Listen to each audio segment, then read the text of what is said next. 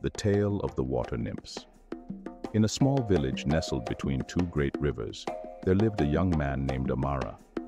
Amara was a skilled fisherman, but he had heard whispers of a mystical place where the rivers converged, home to the enchanting water nymphs.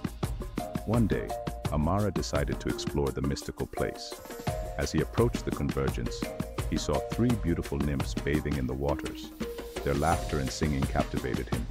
The nymphs, named Aqua, Ama, and Asa, welcomed Amara and invited him to join them.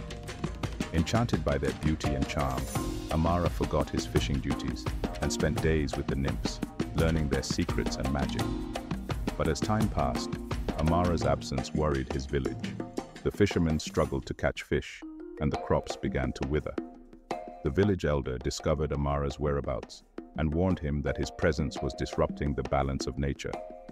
Amara bid farewell to the nymphs, promising to keep their secrets. As he returned to his village, the rivers began to flow again, and the crops flourished.